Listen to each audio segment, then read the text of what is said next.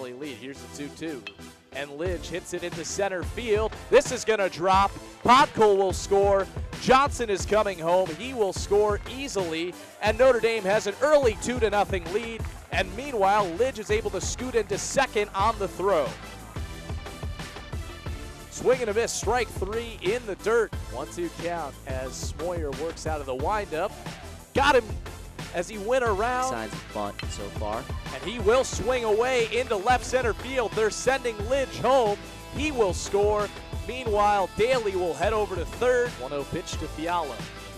And he's under this one into center field. Shepsky will tag. Is this deep enough? It could be close. The throw coming from Adolph. Shepsky coming home. He will score. And he grounds this into the hole at short.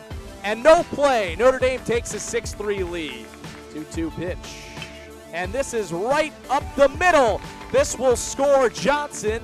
Bierling coming around. He will score. It is 8-3 Irish. Maybe it's just a little bit late for 8:21 now. 2-2 pitch. Swing and a miss, strike 3, and Voracek strikes out the side in the 8th. Here's the pitch. This is grounded to Bierling. The throw to second for 1 and to first for 2. That will do it for this ball game. Notre Dame takes it over Toledo 8-3. They have won 5 in a row and 8 out of 10. They lead. Here's the 2-2.